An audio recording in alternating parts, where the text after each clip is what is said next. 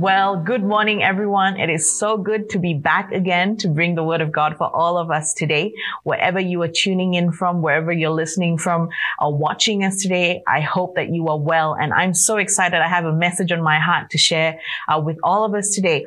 And if you like taking notes, the title of today's message is The Gospel of No Worries. We're continuing on in our Sermon on the Mount series, and today we're going to be looking at Matthew chapter 6, verses 25 to 34. And you know me, I love my scripture. So if you have your Bibles with you, could you please take them out and let's read and come into the Word of God together this morning. Matthew 6, 25 to 34. It says this, "Therefore, I say to you, do not worry about your life, what you will eat or what you will drink, nor about your body, what you will put on. Is not life more than food, and the body more than clothing? Look at the birds of the air, for they neither sow nor reap nor gather into barns, yet your heavenly Father feeds them. Are you of not more value than they? Which of you, by worrying, can add 1 cubit to his stature? So why do you worry about clothing? Consider the lilies of the field, how they grow. They neither toil nor spin. And yet I say to you that even Solomon in all his glory was not arrayed like one of these. Now, if God so clothes the grass of the field, which today is, and tomorrow is thrown into the oven, will he not much more clothe you, O you of little faith? Therefore, do not worry, saying, what shall we eat, or what shall we drink, or what shall we wear?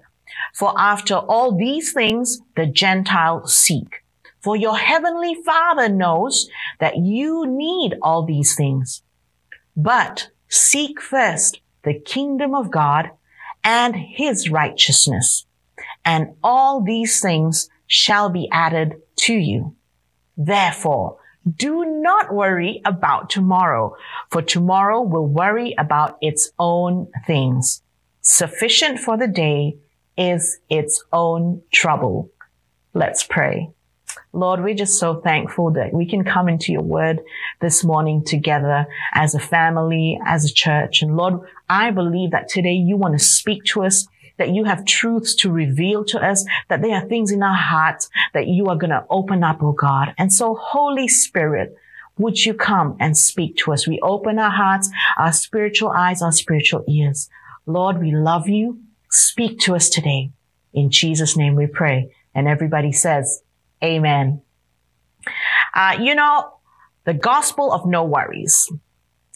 I grew up with my fair share of watching Disney movies. And if you are a Disney fan, I think you will know where I'm going with this. Pastor Josh, I'm looking at you.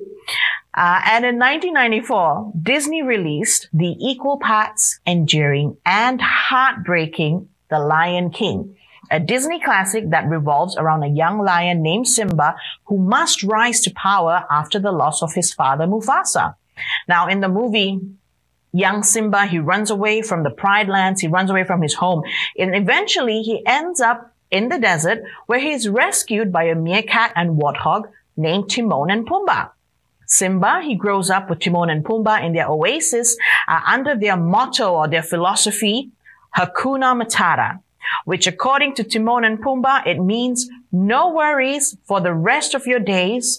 It's a problem-free philosophy, Hakuna Matata.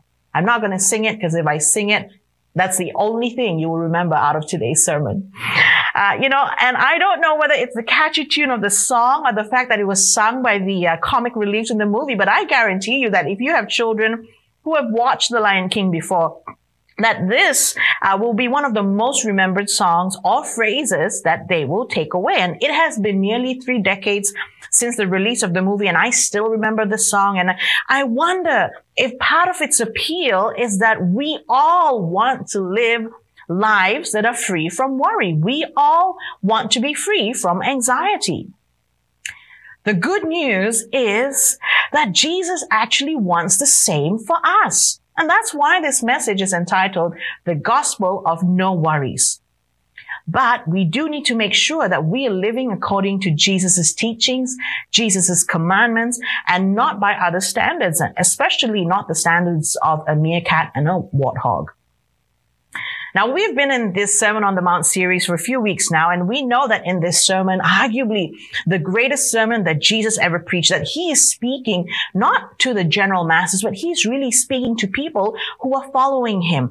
And all throughout the sermon, Jesus is making the point that those who follow him should live differently. And so he lays down truths that will give us a better way to live. Now, in this portion on the Sermon on the Mount, Jesus essentially has one point to get across, and it is this: do not worry. Do not worry. And in fact, if we look at the original text, this can be translated as if to stop an action that is already ongoing. And so it's like this: if you are not worried, don't start. If you are worrying, stop it. You need to rein it in. You need to think differently than how you are thinking now. Why? Because Jesus has a better way for us to live. And in these 10 verses, Jesus talks about how his followers should respond to worry. Now, I think that today we have a lot of worries. I think that in the past year and a half, COVID has changed everything about the way that we live. Maybe today we are worrying about our families. We're worrying about our finances, our friendships, our relationships. We're worried about putting food on the table. We're worried about paying the bills. If you're a student listening to this today, I am sure you are worried about your studies and your exams. And for all of us, I believe we are left, considering, wondering, and worrying about what the future is going to look like. There is a lot of opportunity to be worried these days. But I also want to say something about the context in which Jesus is preaching this sermon. You see, when Jesus says, do not worry about your life, what you will eat, drink, or wear, honestly, this might not make much sense to us. Most of us, perhaps at least until recently, never had to worry about what we're going to eat, what we're going to drink. At most, we wonder what we're going to eat. We never really worry about what we're going to wear. At most, our concern is, does this look good on me today? Because we have options. And if it doesn't look good, we go to our closet and we change. And so we deal with this verse or what Jesus says differently. But in those days, Jesus was speaking to a group of people that wrestled with survival daily. And as a population, they were under siege by the Romans. They were taxed heavily. The economy was one where people were hired and fired on any given day. And often they were hired for the day and they would be paid at the end of the day. If you think back to last week's sermon, Matthew 20, the parable of the workers in the vineyard. And so this kind of system, it left people with, not much opportunity to save. And so there was a great temptation to worry about tomorrow. And so these people, Jesus is speaking to them, they were preoccupied with, literally, will they get another meal? If their clothing tore, would they get to wear something else? Because often all that they had was on their back. Think of the disciples who left everything behind to follow Jesus. They had left their nets behind. They had no direct income. They weren't sure where their next meal was going to come from because who knew where Jesus was going to go next? And if they did have food, what if they had to share it with 5,000 people? And so Jesus was speaking into a culture that would give you many, many reasons to worry. And yet he says to them, do not worry.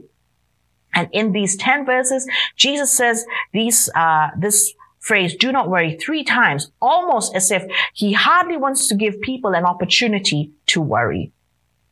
I think we need to be clear about a few things, We need to be clear that Jesus' gospel of no worries is not Hakuna Matata.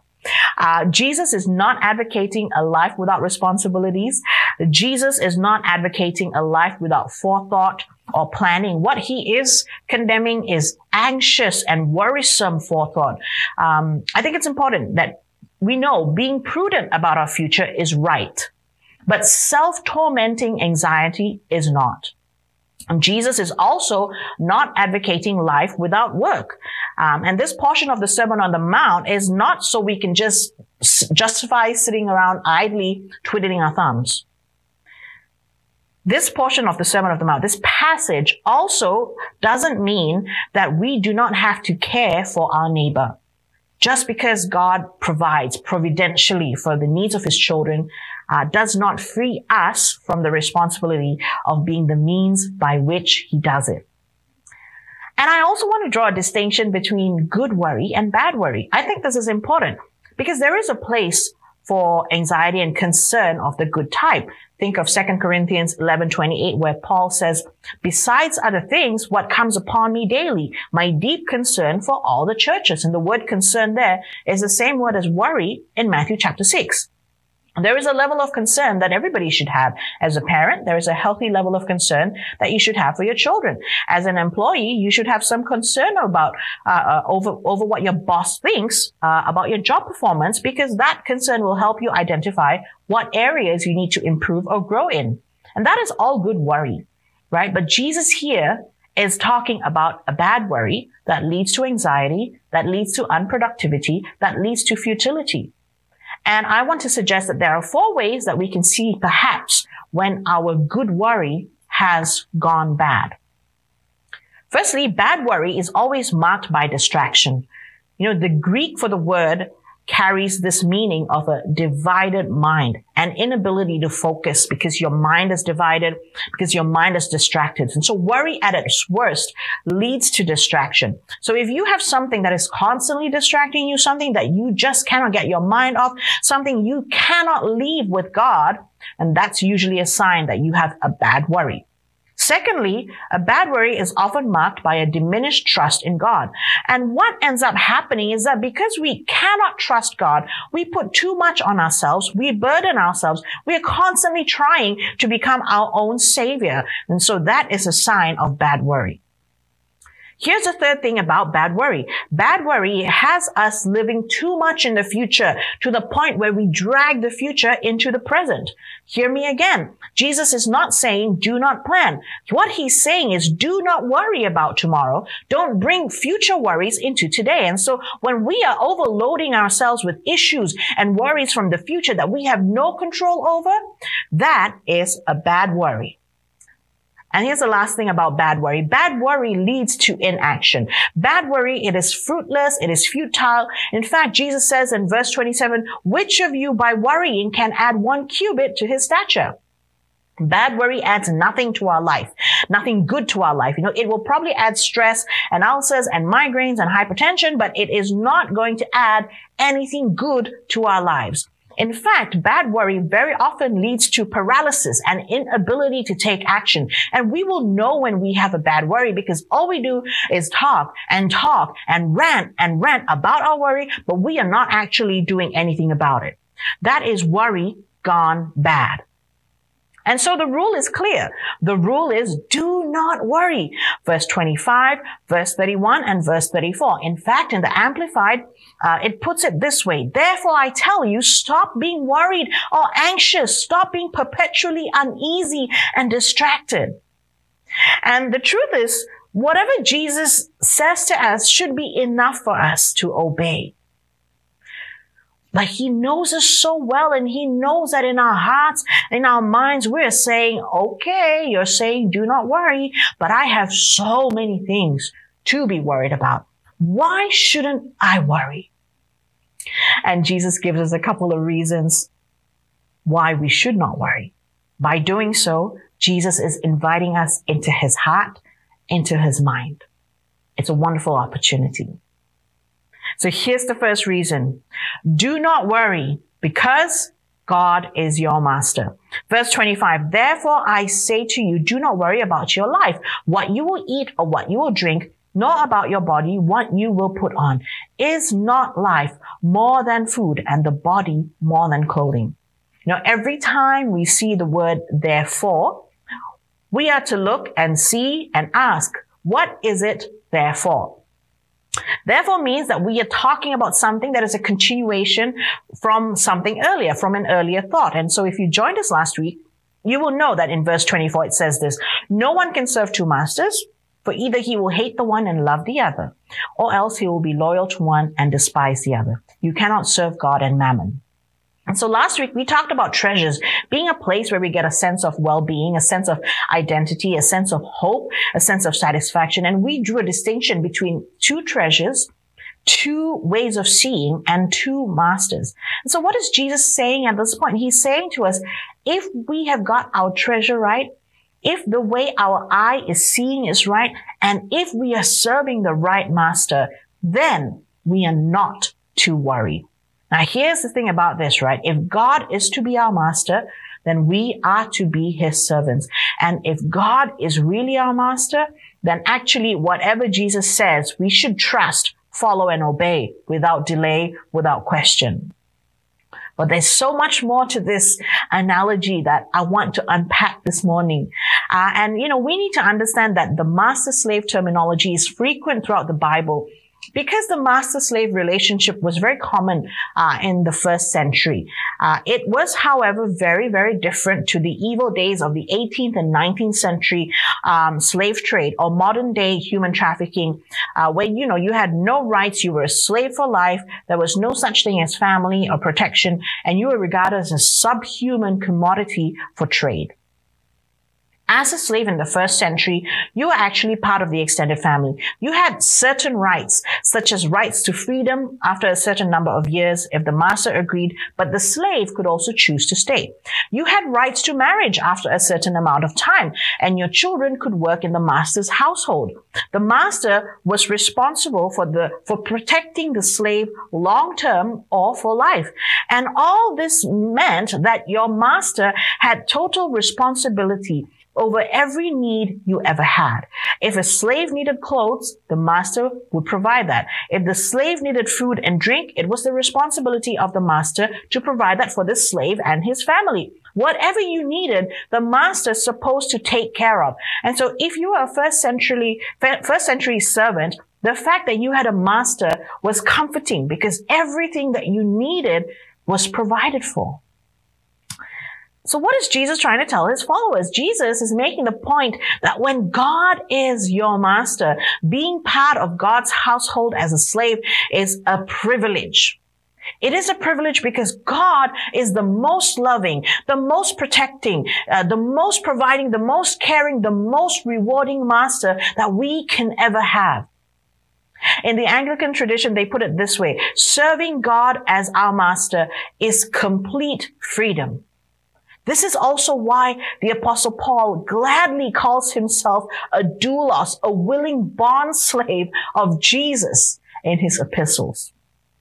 There is a story told about how one day a man came up running to John Wesley, the evangelist, and that man came in a panic saying, "Your house has burned down." And John Wesley said, "No, it hasn't." And the man said, "Yes, it has." And John Wesley said, "No, it hasn't, because I don't own a house. The one that I have been living in belongs to the Lord. And if it has burned down, then that is one less responsibility for me to worry about." That is a perspective of freedom. Now, I don't have that perspective, but I know I need it. When God is our master, we can live with this kind of freedom. Jesus is saying, do not worry because God is your master. God will provide for you. God is in control of everything. We say that glibly, but he owns this world. God, the winds and the waves obey Jesus. There is nothing in nature that is out of God's control. Even viruses. God is absolutely in control. God has got this. We may not know what the plan is or why, but God has got this, and we are going to get through this. The earth is the Lord's and all its fullness, the world and all who dwell within. Psalm 24:1. You see, God owns us by creation and he owns us by redemption. And will not God, who gave us life, also provide all the things that we need in life, be it food, drink, or clothing? So do not worry, because God is your master. Here's the second reason Jesus gives us. Do not worry, because God is your Father. You see, I love that Jesus, he doesn't just stop at God being our master, although it is true. But Jesus, he goes one step further and he says that we are not to worry, because not only is God our master, but even better, he is our Father. I don't know if you want to use a little of your imagination with me this morning, but let's think.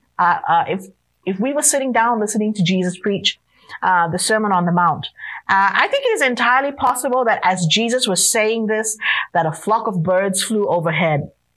And he says this, right? He says, "Look at the birds of the air, for they neither sow nor reap nor gather into barns, and yet your heavenly Father feeds them. Are you not of more value than they?" I want us to notice the language that is used here. Jesus doesn't say their heavenly Father. He doesn't say their heavenly Father feeds them. God is their heavenly creator, but there's no personal relationship. God is not their heavenly Father. God is not the heavenly Father of the birds. See, God doesn't promise to birds what he promises to us. So he is our heavenly Father more than just our creator. I don't know if any of you are keen bird watchers, but recently I watched this documentary about all these rare birds, and there were some of the most incredibly beautiful creatures I had ever seen in my life. And it's true, birds, they just go about their life. They don't sow or reap or gather into barns. They're just singing and soaring, and they are at the complete mercy of their creator, your heavenly Father.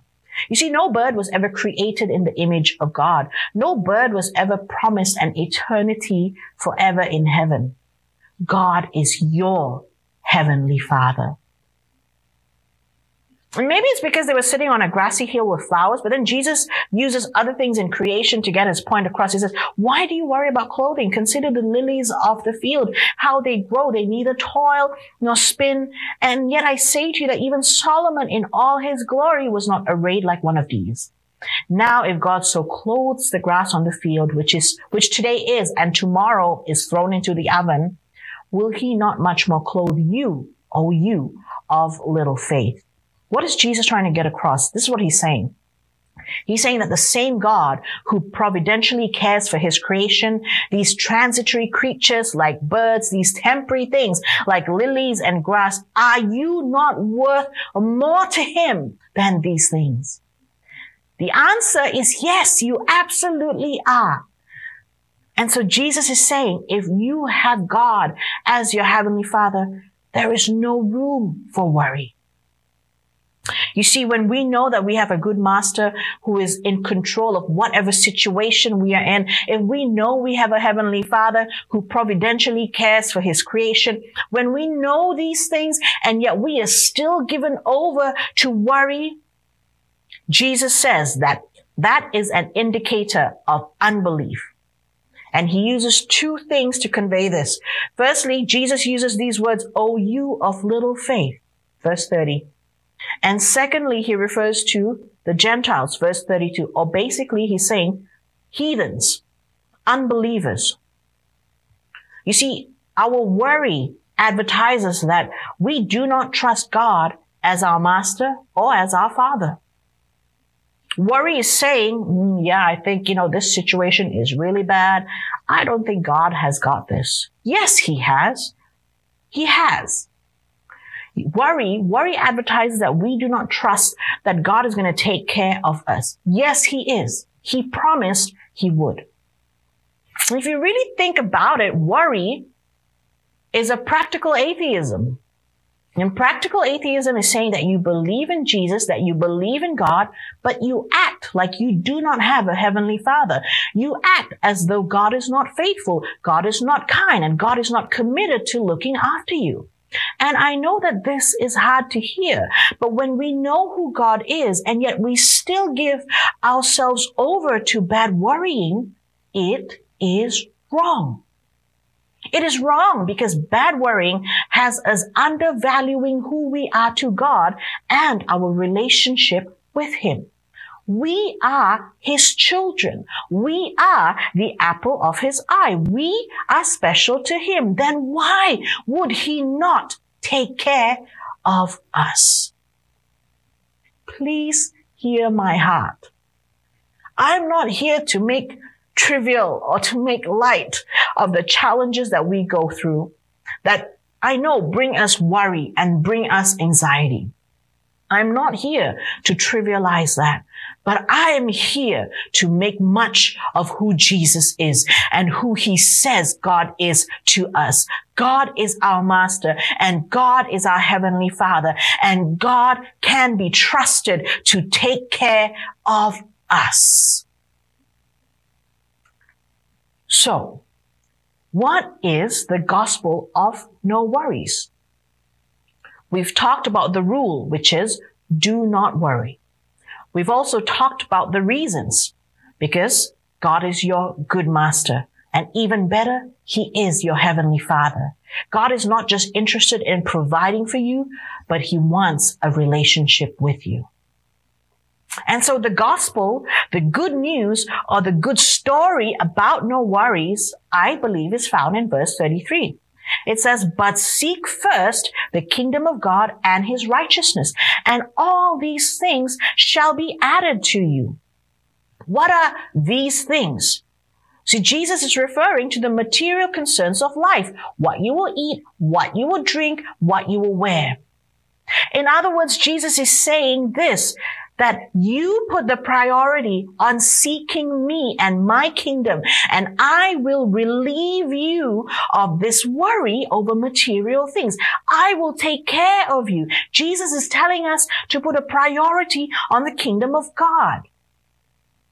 Some of us, whenever we hear that, we actually become even more worried and more stressed because, we're saying, oh my goodness, I already have all these responsibilities. I'm trying to be a good parent. I'm trying to be a good boss. I'm trying to be a good daughter. I'm just, I have all these things to do. And now, Jesus, you want to add onto my plate?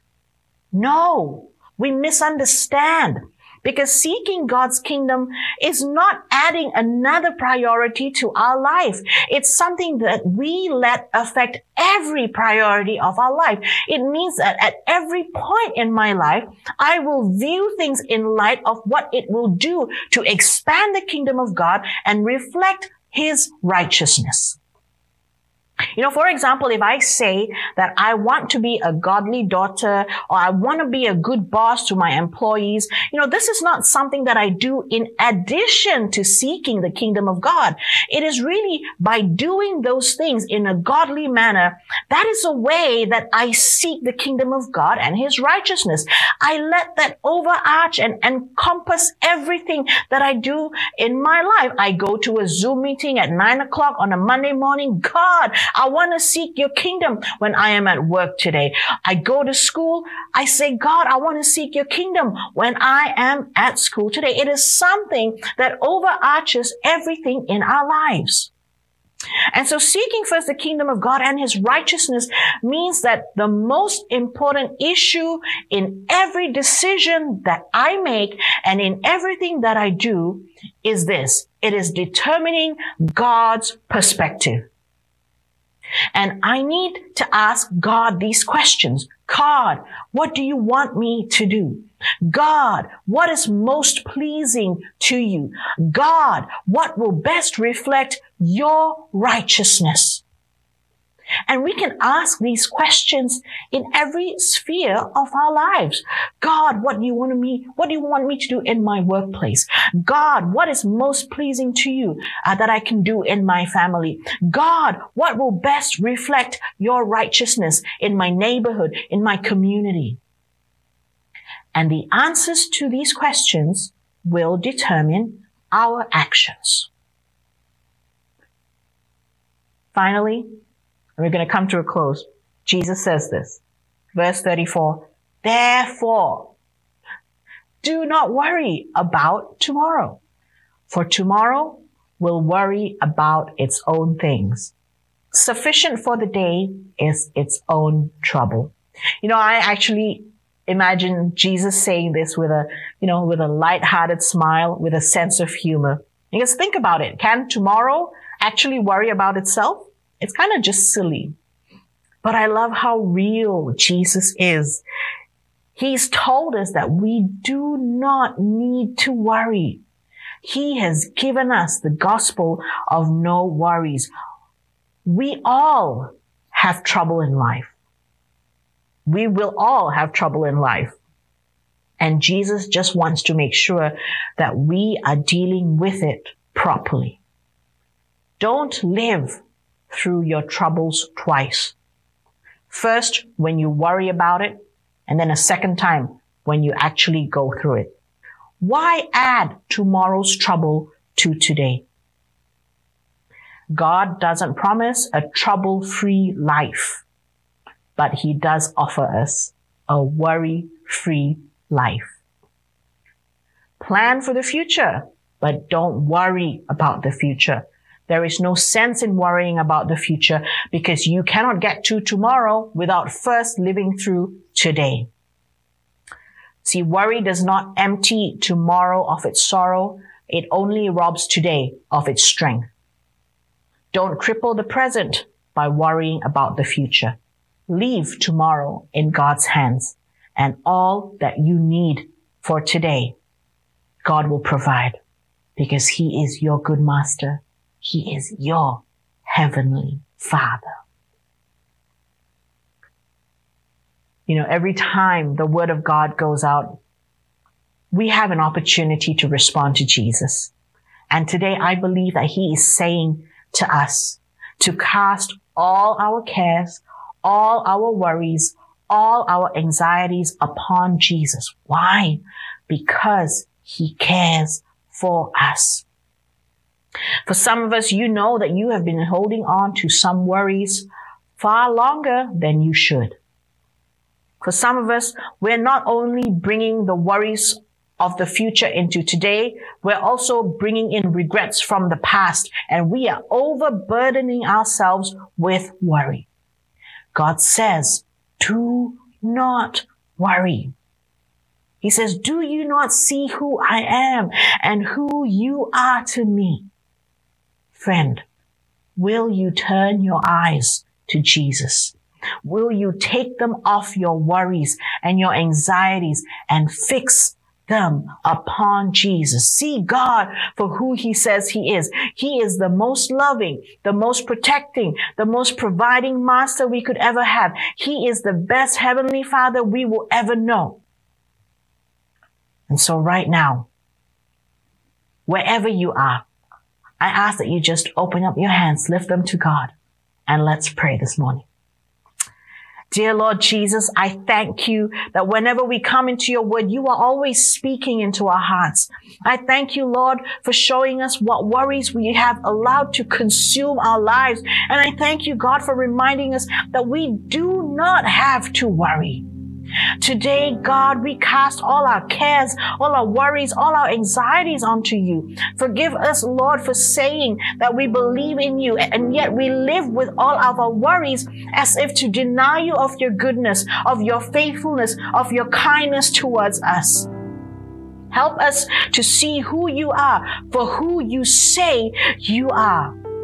Thank you that because you are our master and our Father, that we do not need to worry. Help us to seek first your kingdom and your righteousness. Help us to always ask you first, God, what do you want me to do? God, what is most pleasing to you? And God, what will best reflect your righteousness?